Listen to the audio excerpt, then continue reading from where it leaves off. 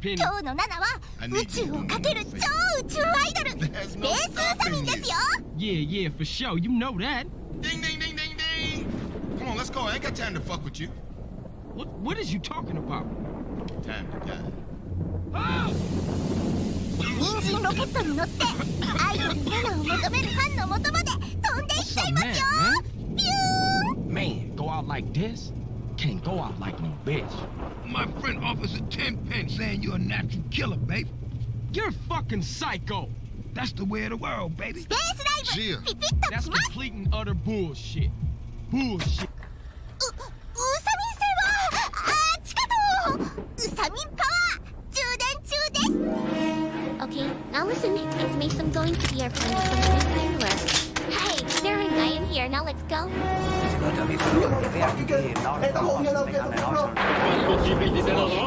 that we're getting a good picture on our TV, the target's loud. Is that what I think it is?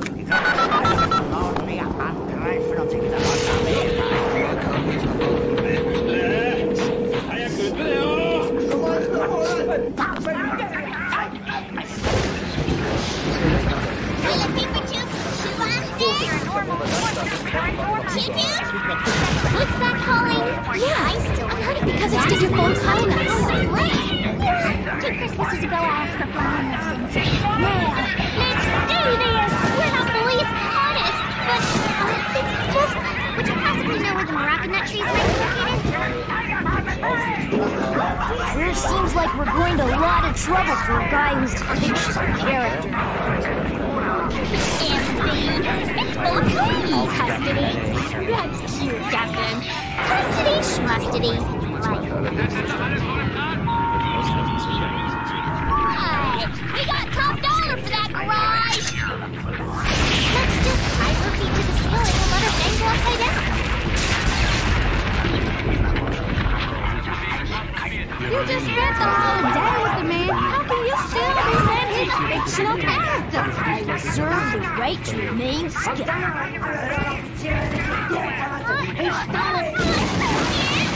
Oh, it's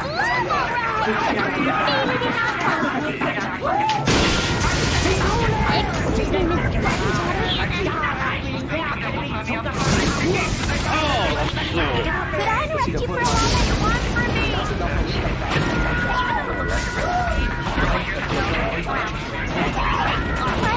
That's a fact worth knowing. But what you might not know...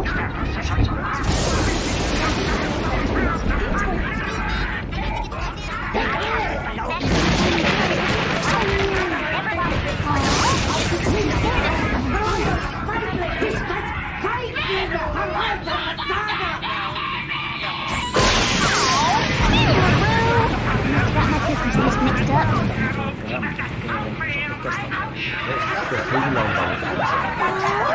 Would you like to go on a date with Sunny?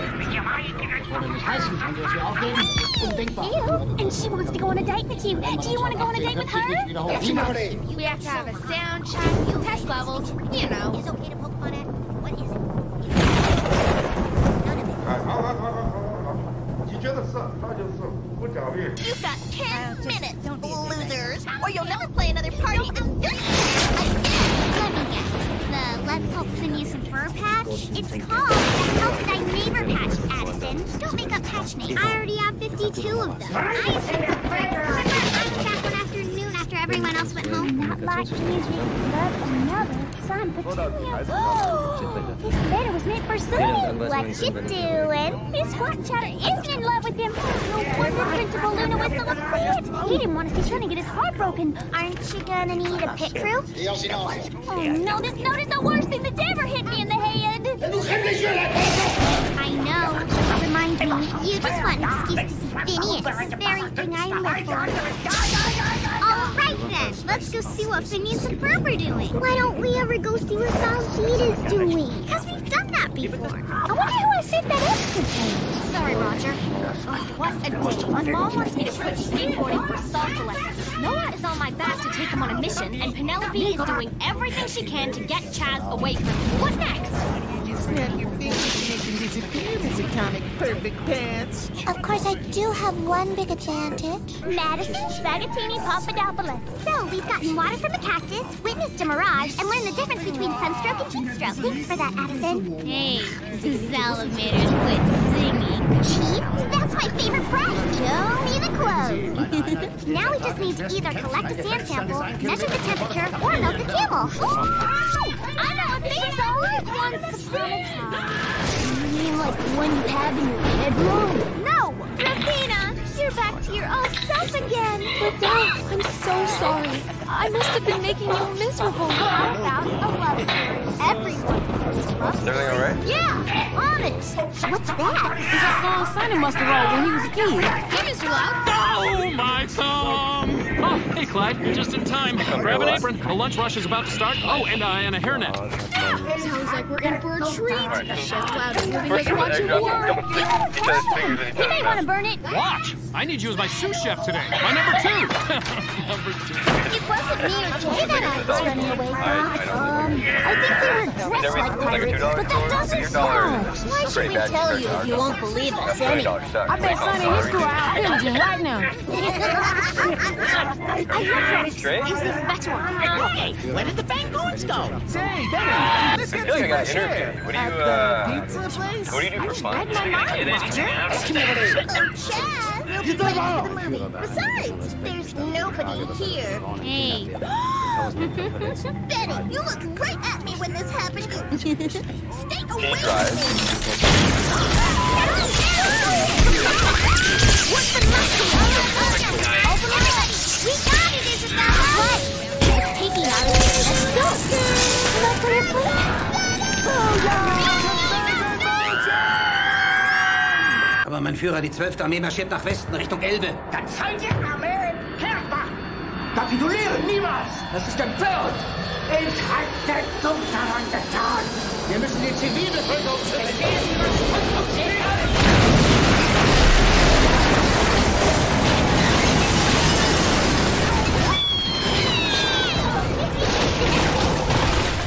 Madison, weren't you supposed to land the plane? Oh yeah, it's landing right now. Let's just beat that plane.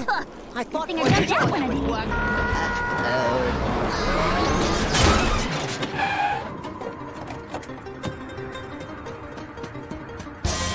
なんだお前怪しいやつだな早く帰りたいからここどいてよ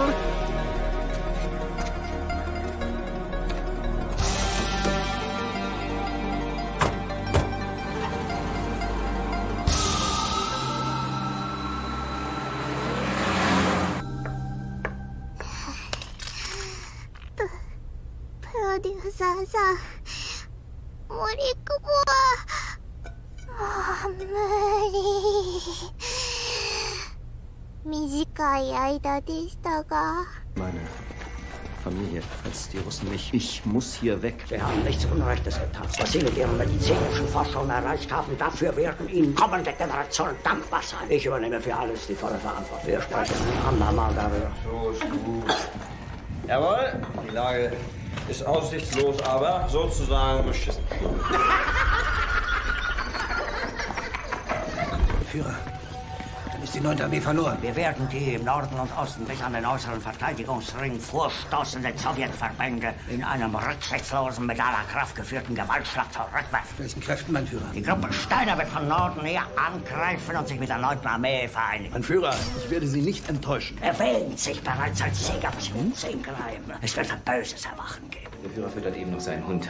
Er wird Sie in Kürze empfangen. Das ist unerhört. Unerhört. Der Russe steckt 12 Kilometer von Stuttgart. Und ich erfahre das sozusagen auf Nachfrage. Die Feindkräfte übersteigen unsere Mannschaften um ein Zehnfaches. Die 9. Armee ist nach Norden hin bewegungsunfähig. Als dafür müsste man ihn an die Wand stellen. Ich begebe mich jetzt allerdings mit meinem Stab in den Norden des Reiches, um von dort aus den Kampf um Berlin zu unterstützen. Das waren heute ein Fabrikgebäude versteht.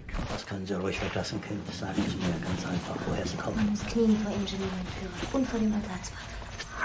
Aber dafür sind die jungen Leute doch da. Wir haben ihn schon seit Tagen nicht mehr gesehen. Ich will sofort zum Bericht! Mein Führer, vielleicht handelt es sich ja wirklich um Fernfeuer. Sie erwähnten eine Eisenbahnbrücke über die Oder. Das sind ja nur 12 Kilometer bis zum Stadtkern. Сложившаяся ситуация не предполагает альтернативы. Besuchen Sie den Himmler, die Lübeck, den Westmächten, Kapitulationsangebot gemacht. Treffen bei der englische Rundfunk berichtet das. Sie kennen den Führer als gutmütigen Menschen. Mit Verräter gibt es keine. Mit Verräter gibt es keine Bahn. Irgendwann stand Westmächten erschossen. Die Russen sollen eine Eisenbahnbrücke über die Oder haben. 10 bis 12 Zentimeter handelt. Die russische Batterie ist bei Marzahn in Stellung gegangen. Man müsste die ganze Luftwaffenführung sofort aufhängen. Aber Himmler muss sterben. Er hat Verrat geübt. Ja, ich hatte recht, ihn nicht in meine Pläne einzureihen. So schwer die Bombenangriffe auf unsere Städte machen Gutes. Es ist viel einfacher, den Schutt wegzuschaffen, als selbst alles niederzureißen. Wenn der Krieg erstmal gewonnen ist, dann wird das mit dem Aufbau ganz schnell. Die fehlen 1000 Stunden haben wir beide mit diesen herrlichen Entwürfen verbracht. I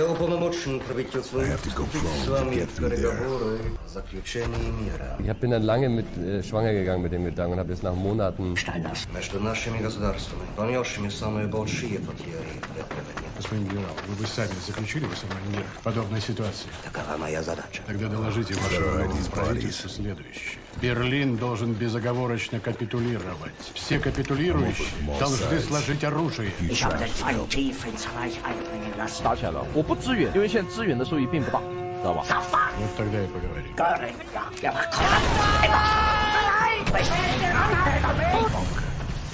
Ich habe heute den Fall Clausewitz ausgegeben, Berliner Frontstadt. Sie übernehmen als Kampfkommandant die Sicherung des Regierungsvertrags. Was ist los? Woher kommt die Schießerei? Zeitpunkt ist da, wir sollten das Spektakel bringen. Und holen Sie mir Fegele! Wir stehen während der gesamten Schmuckmesse nicht meinem, sondern Herrn Kaisers direkten Kommando.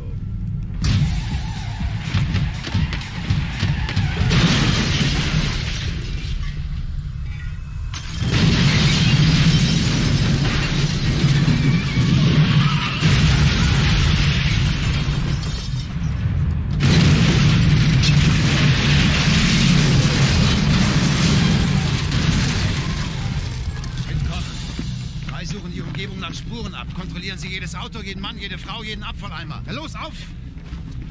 Sichern Sie den Transporter.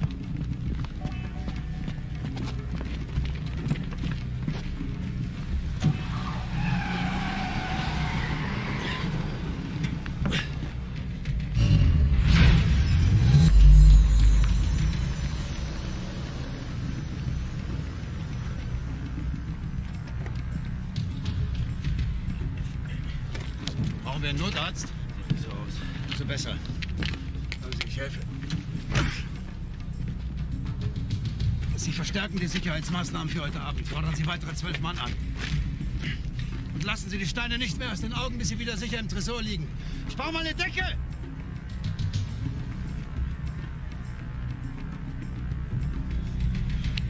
Kann sich mal jemand um mich kümmern? Ja. Hab ihn. Dann sollt ihr Armee kehrt machen! Herr Bühler, das ist in unserem Sicherheitskonzept nicht vorgesehen. Nicht jetzt. Kümmern Sie sich um die Bewachung. Danke.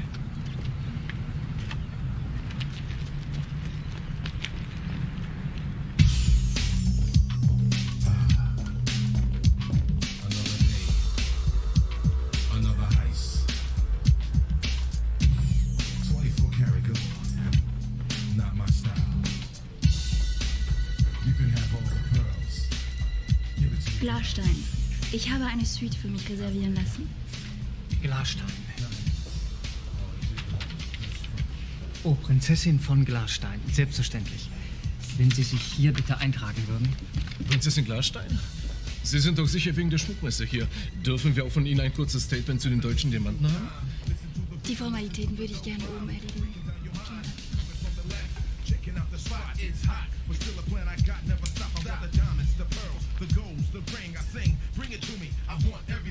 Dreimal gesagt, ich sag's Ihnen auch gerne. Viertes Mal geht nicht. Also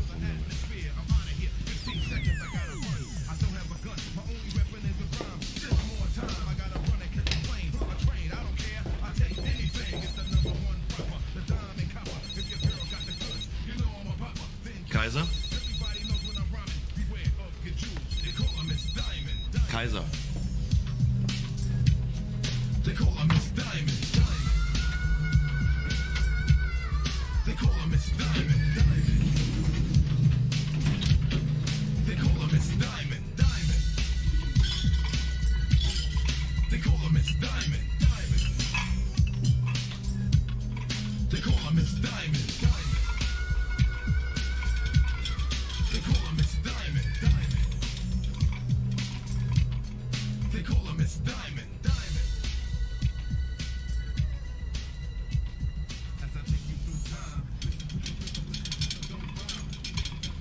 Guten Abend.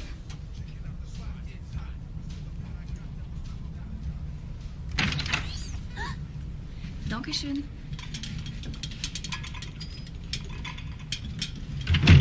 Bonsoir. VIP-Service. Jodel. Mit welchen Kräften, mein Führer? Gewaltschlag zurückwerfen. Mitleid ist eine Ursünde. Ich sage immer, Mitleid zu haben mit den Schwachen. Das Verrat gegen die Natur. Es war in Fachkreisen schon immer bekannt, dass es in den uralten Gesteinsschichten des Ruhrgebiets Kimberlit gibt und damit die Möglichkeit des Vorkommens von Diamanten. In einem rücksichtslosen Metallerkraft Europa erobert. Initiative eines Jochen Bühler, um tiefer und zu schürfen als alle anderen und die ersten deutschen Diamanten zutage zu fördern. Das wenig. Wenk soll mit der 12. Armee die Sache unterstützen.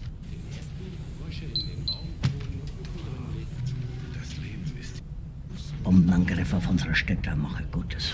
Was geht hier vor? Sie wollen doch nur Ihren Kopf waschen! Nur um zu lernen, wie man Messer und Gabel hält! Butter, Sie sind da. Was soll das heißen? Er ist Himmlers Adjutant. Er muss zur Verfügung stehen. Fegelein! Dann hatten wir sie im Einzelnen reingelegt, ihre Kinderchen, ihre Geschleppten. Das widert mich so an. Gehen Sie nur. Er ist und bleibt eben der Führer. Dabei gab es noch gestern Gerüchte, er hätte eine Art Nervenzusammenbruch. Viel Glück.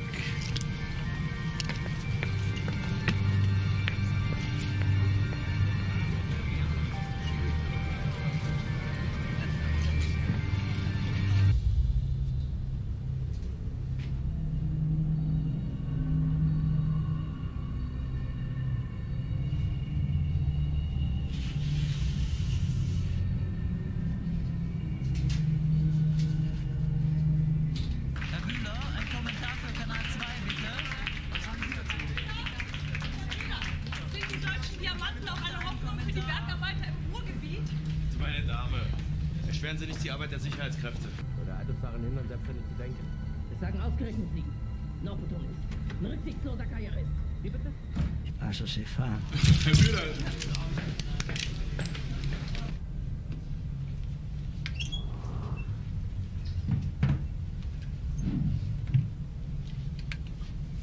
Keine Angst. Das ist purer Wahnsinn! Ebel hat alles versucht. Glauben Sie mir, ist es sinnlos.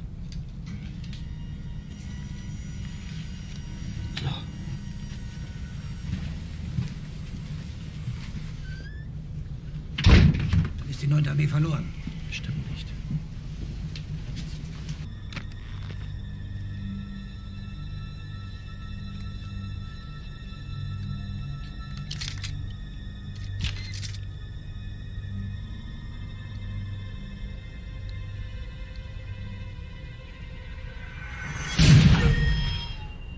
Er ist weg.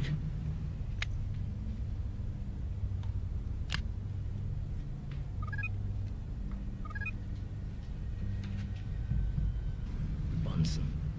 Überall Bonzen. Könnte einem Speiübel werden nur vom Hinsehen.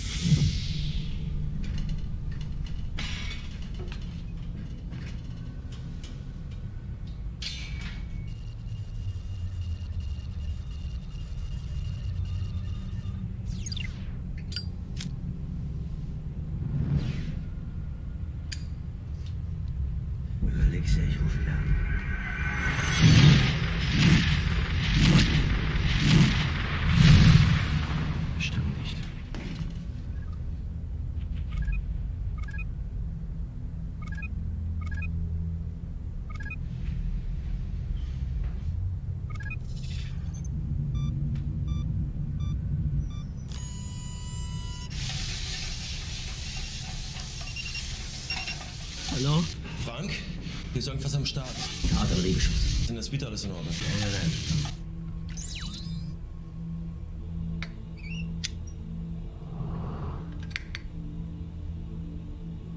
Keiner hier kann ihn ersetzen, keiner.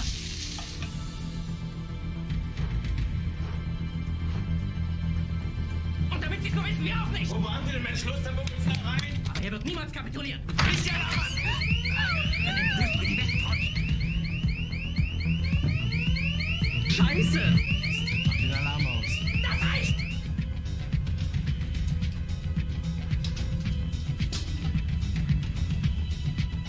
Da oben ist jemand!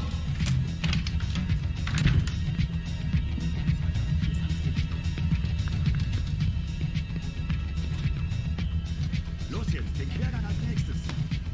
Nein, ich bin im Wildpark Werder. Riesige Aufregung in der Stadt. Die Russen sollen eine Eisenbahnbrücke über die Fägerei. Das war ein Befehl! Das Hotel ist dicht, hier kommt keiner raus. Hat die Korruption in unserem Staat möglich gemacht. Ich habe mich klar genug ausgedrückt. Ja, aber erst in 48 Stunden. Bringen Sie mir Fägerei! Herr Bühler, es ist eine Frage der Zeit. Fägerei! Verrat! Nein.